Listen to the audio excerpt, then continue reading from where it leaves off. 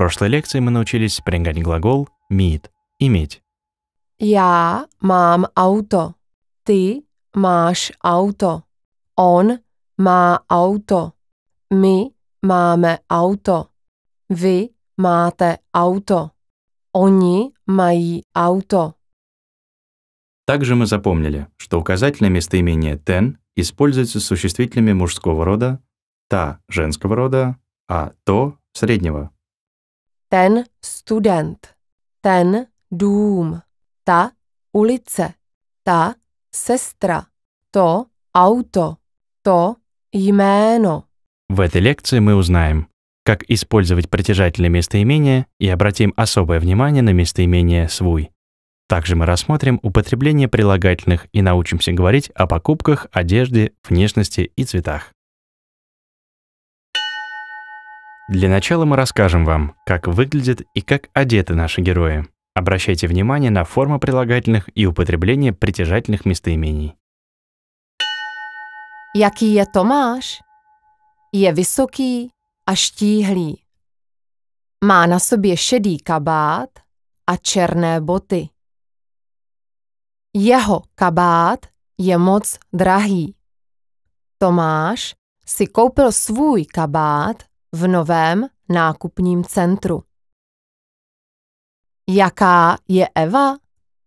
Je to mladá a hezká dívka. Je malá a hubená. Má na sobě nové červené šaty. Její šaty jsou moderní.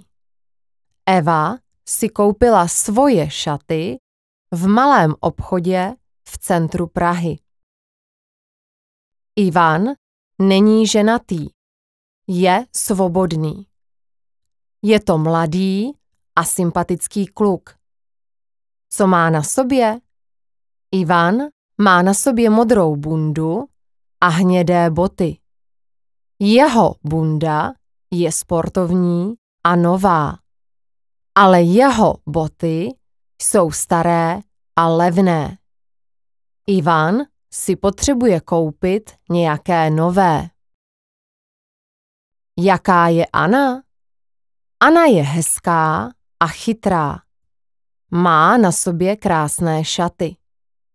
Anna dnes obědvá v restauraci Zlatá Praha. Kolik tam stojí menu? Není levné, je dost drahé, ale jídla jsou výborná. Anna chce za svůj oběd zaplatit kartou. Tom má na sobě džíny, tričko a bundu. Jakou barvu má jeho tričko? Je bílé. Kolik stojí jeho džíny? Jeho džíny nejsou drahé. Jaká je jeho bunda? Jeho bunda je nová a moderní. Svou bundu si Tom koupil v Londýně. Чешские притяжательные местоимения похожи на русские. Для иллюстрации правила давайте возьмем слова мужского, женского и среднего рода в единственном числе. Теперь возьмем личные местоимения и укажем соответствующие им притяжательные. Můj bratr. Moje sestra. Moje auto. Tvůj bratr. Tvoje sestra. Tvoje auto. Jeho bratr. Jeho sestra. Jeho auto. Její bratr. Její sestra. Její auto. Náš bratr. Naše sestra. Naše auto. Váš bratr. Vaše sestra. Vaše auto. Jejich bratr. Jejich sestra. Jejich auto.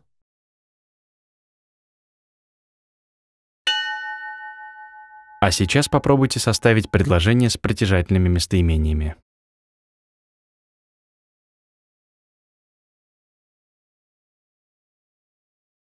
Mám žlutý svetr. Můj svetr je žlutý.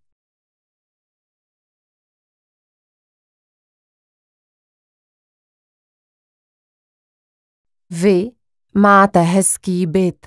Váš byt je hezký.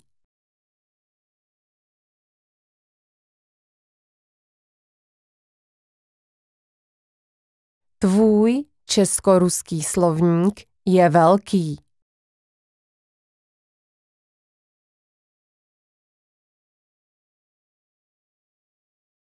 Oni mají moderní televizi. Jejich televize je moderní.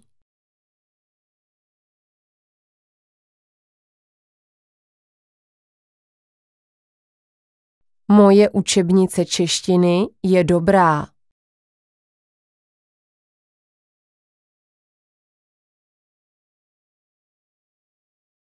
Tom má bílé tričko.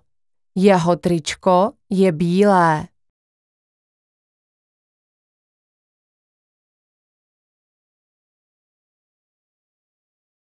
Máš staršího bratra. Tvůj bratr je starší.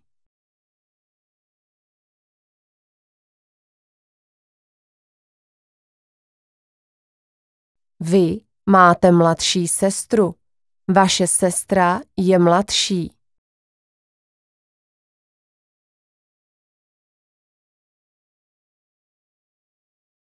Tomáš má nové černé boty.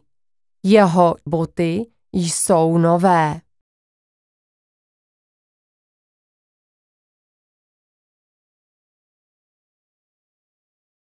Anna má krásné šaty. Její šaty jsou krásné.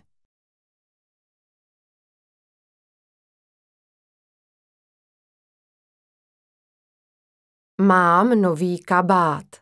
Můj kabát je nový. Местоимение «свой» в чешском языке употребляется по тем же правилам, что и местоимение «свой» в русском. Тем не менее, студенты часто делают ошибки, поэтому обратим на него отдельное внимание. Мы используем притяжательное местоимение «свой», если в предложении субъект действия и обладатель предмета совпадают. Например, Tvůj pes je moc zlý, ale ty máš rád svého psa. Moje maminka je krásná. Já miluju svoji maminku. Jeho doktor je velmi dobrý. Pravidelně navštěvuje svého doktora. подберите подходящее притяжательное местоимение.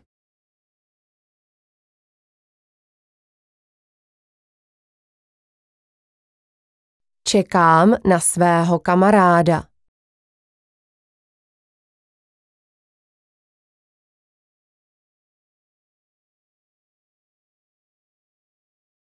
Máte rádi své město?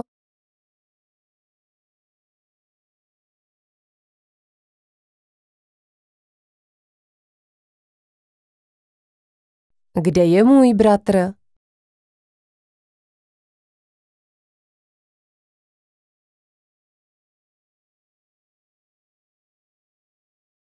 Ivan má svůj slovník.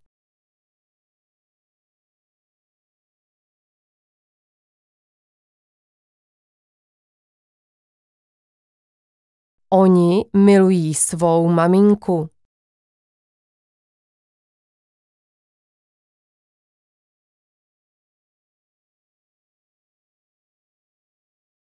Máš své auto v garáži?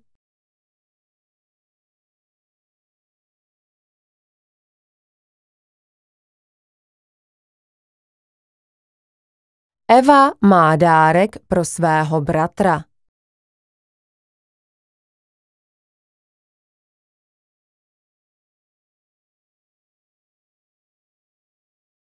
Tom čte svou knihu.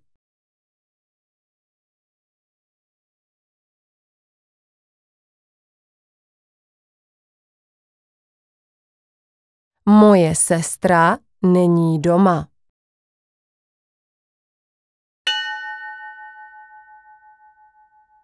В чешском языке прилагательные мужского рода отвечают на вопрос «який» – «какой», женского рода на вопрос «яка» – «какая» и среднего рода на вопрос «яке» – «какое». Различает два вида окончаний прилагательных – твердые и мягкие. Твердые прилагательные в именительном падеже единственного числа оканчиваются на y, a, e. Jaký je dům? Dům je hezký. Jaká je sestra? Sestra je hezká. Jaké je auto? Auto je hezké. Мягкие прилагательные во всех трех родах оканчиваются на «и». Moderní dům, moderní židle, moderní nádraží. Ставьте на место пропуска прилагательное в нужном роде.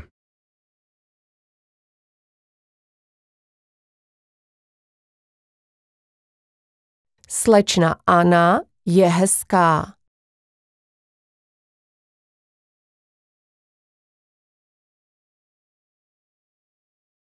Tvoje auto je levné.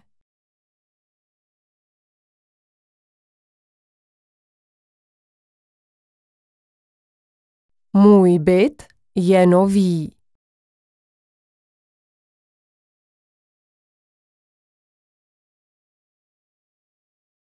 Jeho televize je moderní. А теперь подберите к существительному подходящее прилагательное.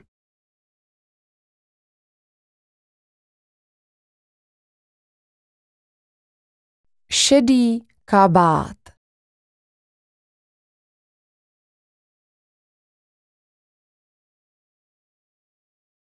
Česko-ruský slovník.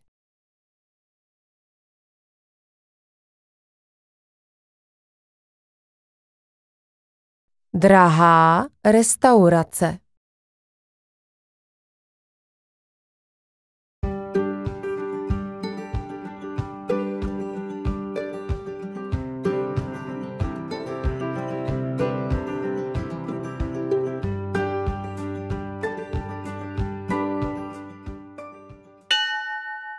В этом уроке нам встретились прилагательные, обозначающие цвета. Давайте их запомним. Černý. Bílý.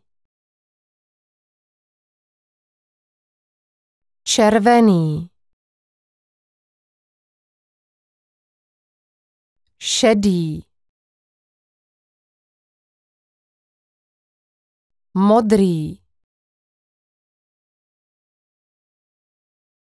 Hnědý. Žlutý. Zelený. Barva. А теперь выучим слова, обозначающие предметы одежды. Boty. Kabát. Bunda. Šaty. Kalhoty. Oblek. Tričko. Svetr. Džíny. Kabelka. И запомним еще несколько слов по теме покупки. Drahý. Levný. Nákupní centrum. Obchod. Sleva. Nakupovat. А теперь закрепим некоторые слова. Выберите правильный ответ из предложенных вариантов.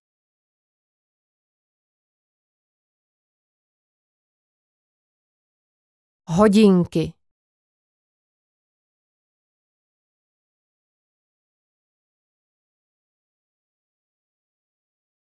Obchod.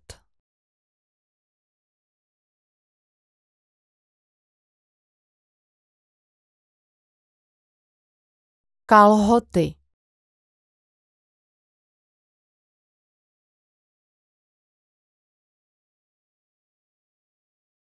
Šaty.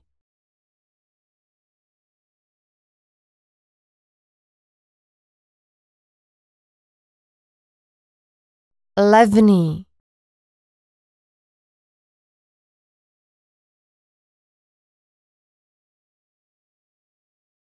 Narozeniny.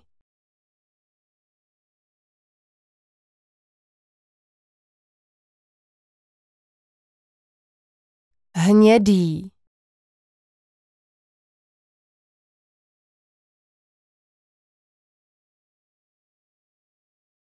Drahý.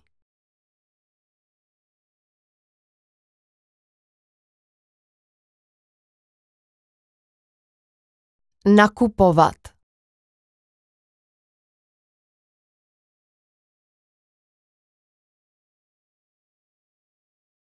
Červený.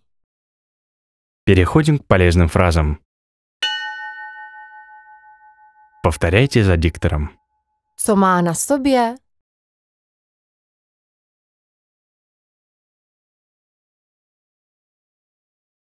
Kolik to stojí?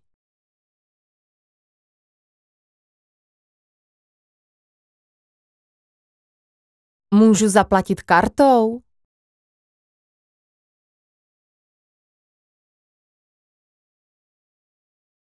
Mám pro tebe dárek.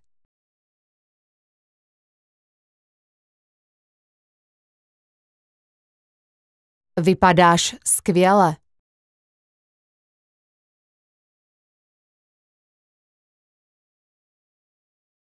Moc ti to sluší.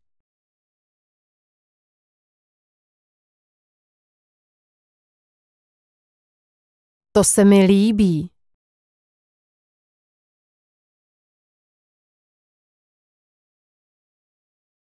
Budu potřebovat tvou radu.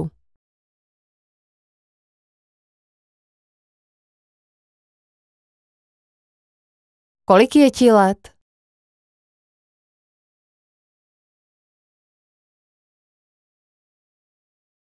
Je mi 20 let.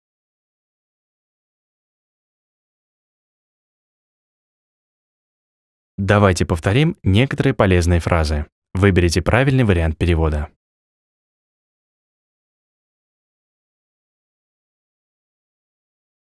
Kolik to stojí?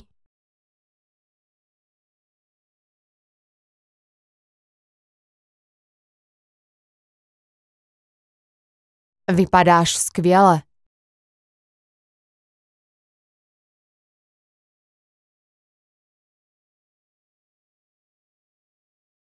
Moc ti to sluší.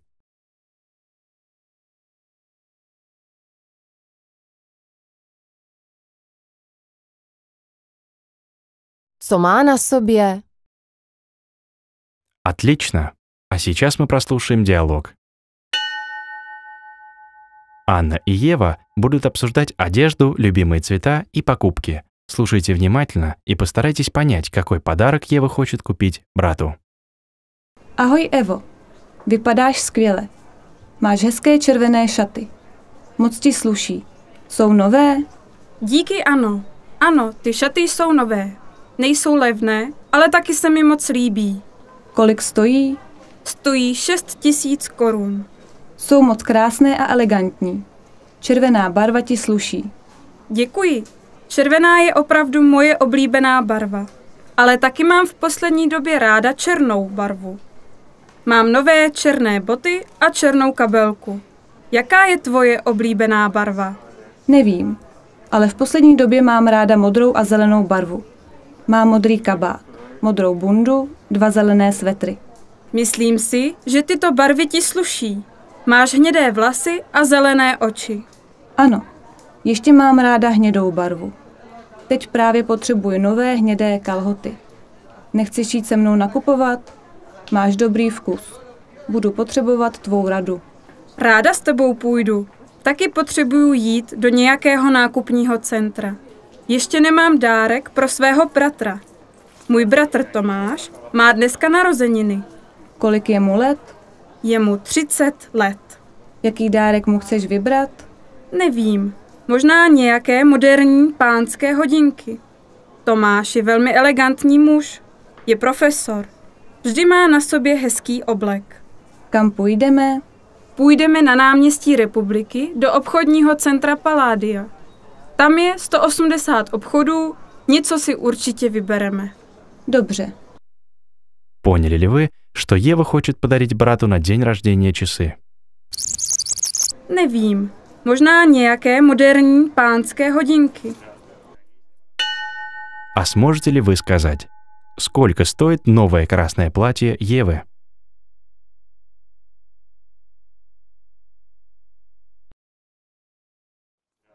Stojí 6 000 korun. Сколько лет брату Евы, Томашу?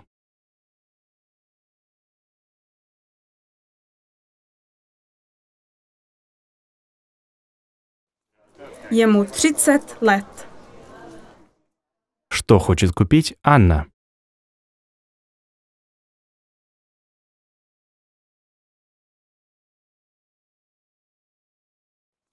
Teď právě potřebuji nové hnědé kalhoty. Jsem přesvědčen o tom, že mladí, vzdělaní lidé jsou v naší zemi vítáni a vždy budou mít podporu.